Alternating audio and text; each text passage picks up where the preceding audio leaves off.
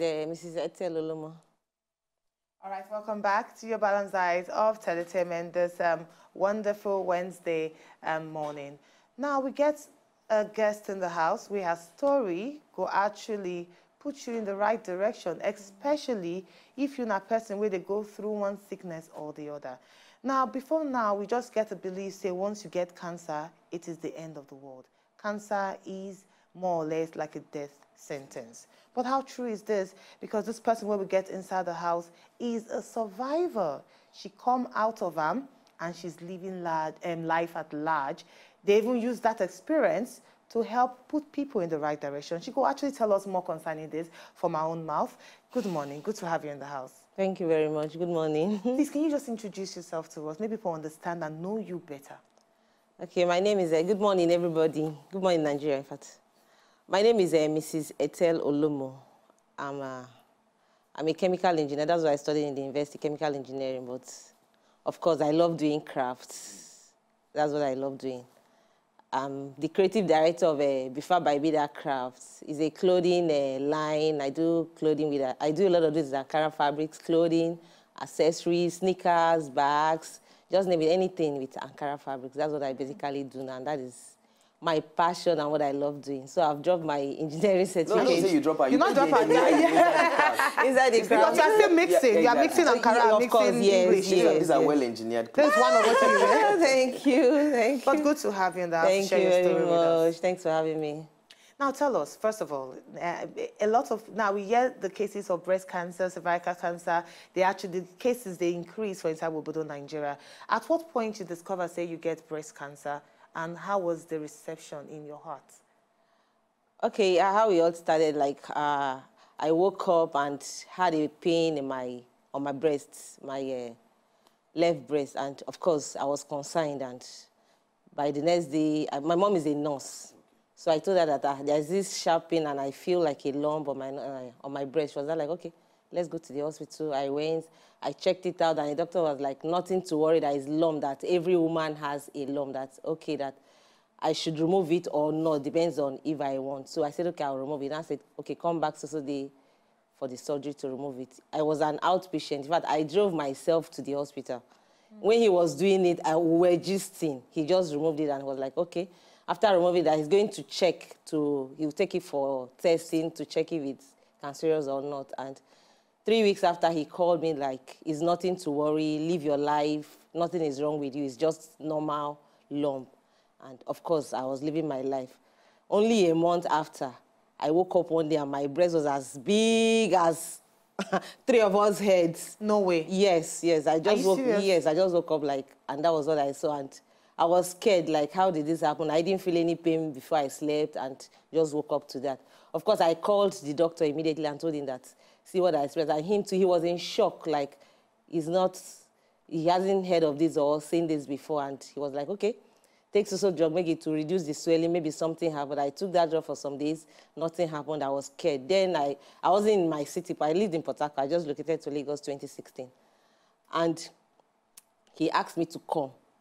I went to the clinic. He was like, maybe, let's see, maybe we should do a corrective surgery. Maybe something was wrong or went wrong. And the corrective surgery was just we did that and nothing. They went back for second testing, nothing.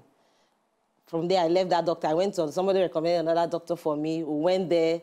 They said, okay, you're going to do a corrective surgery. I did like 4 surgeries and everybody was just using me to do experiments. And every point, whatever they brought out to go and test, it wasn't showing anything, like I'm normal, but I was dying. We were in this, I was on drugs. In fact, the highest of antibiotics, like human beings can't even take. I was on it because like nobody even knew what was wrong with me, but they were just okay. Since how many years ago was this, please? This happened in 2010. Okay, that's like 8 years ago. Yes. And they were just giving me medication, thinking that because at a point, the breast was now bringing pus, blood, water. It was now wound every day. Like, in a day, I used like almost 20 towels in a day because the pus was just gushing out, the blood gushing out, water gushing out. I was on treatment, nothing. We were in this for more than a year.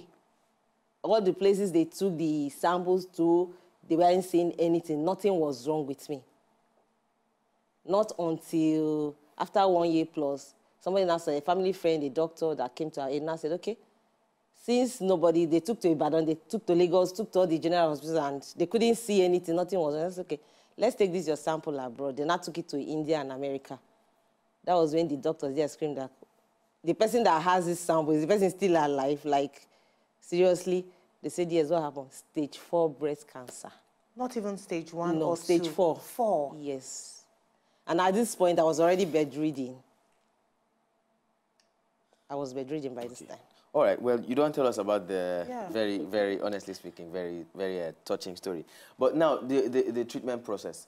After all, going around all the general hospitals, so many general hospitals for Nigeria, now still for Nigeria, now you can take the treatment, or you had to be flown abroad? No. It was, in fact, when one of when the samples, when the one they took to India, the Indian were like, okay, even if she's coming, we are not giving you guarantee. This is like 80-20%, because what we are seeing from the sample, she can't make it, max 2 months. But as God will have it, and God being faithful, a friend of mine that I've not seen for a very long time just came into the scene and recommended an American doctor, but he's a Nigerian, but he practices in America, but he comes to Nigeria like every time to treat some people. That was how I recommended him to him, and I was flown to Abuja. That was where I took my treatment. In fact, when he saw me, he was like, you're a walking corpse. Because they even like carried me in a stretcher to his place, and he was like, I can't even touch you. If I give you even Panadol, you're going to die. So for the treatment process, he started with me for like 6 weeks. He was just infusing me with blood.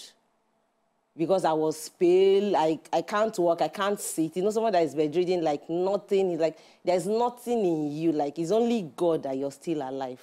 So for 6 weeks, when he admitted me in his facility, for 6 weeks, I was just in blood infusion. So it was after that 6 weeks, then he started giving me chemotherapy treatment. I took, at the end of the day, I spent a year in Abuja again for the treatment, because I did 9 shots of chemo, because chemo is once 3 weeks. So did you have to cut the breast?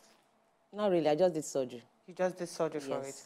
Now, in this entire process where you don't actually go through, the process of even finding out from abroad, not even in Nigeria, say it was breast cancer and it was actually near death at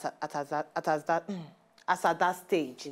I know of a very young person right now, in her in her 30s, early 30s anyway, where she get breast cancer, and she come outside talk, say, in the entire Lagos, it's just one place where you can actually go for chemo. How true is this? Do we have, in Nigeria now, we get the right equipment and the treatment for breast cancer, due to your own observation? From my observation, because then when I had it, like, even when after my chemotherapy, the next stage I was supposed to go for radiotherapy. As at that 2010, 2012, there was no center in Nigeria that had that. My doctor was planning to take me abroad, but because cash was limited and everything, so the closest place they could find the radiotherapy machine was in Ghana. So in fact, I was in the queue. He already submitted my profile, my documents in the Ghana hospital, the facility where I'm going to do, because after the chemotherapy, the next stage is radiotherapy. So I was already in queue, because the queue is long in Ghana. So, but of course, they were dating him, and him being like international oncologist and everything, he had preference. But of course, I was still in the queue. So it was when we were in the process of going to Ghana, about going to Ghana. That was when Mikio health diagnosis, that's when they came on board. So he was like, okay, you don't need to go to Ghana again, because before then, according to him, he was in talks with them to like make sure they come to Nigeria, because as at then, there was no facility. In fact, that was what was killing a lot of people in Nigeria, because of most of them treatment. And they never even knew. As at then, I sure say nobody will even know, say, this is a breast sign of breast cancer. Because, of course, for like more than 1 year, nobody could see that. Not if my sample wasn't taken abroad, like nobody even saw it was cancer. They were just, everybody was just giving, hey, you know, some people, village people, some people say, who know what you've done, confess and die. You know who touch him. Hey, you know that kind of that one married man don't touch him. Well, we thank God for the survivor and everything. I would like to come back to that, but first of all, we know, because we are running short of time, we know, say, you get one project where you run presently that you are working on. Yes, so see, after my survival and everything, and I just felt that because of what I've gone through and everything, my life won't just come to a stop. I have to continue what I love doing and even do it to another level. So right now, there's this platform I have. I like business. In fact, I'm a trader. I'm a craft person. Anything you need to just interact with people, connect with people, network with people, I just love doing that, exchanging ideas and everything. I just like being around people, especially women.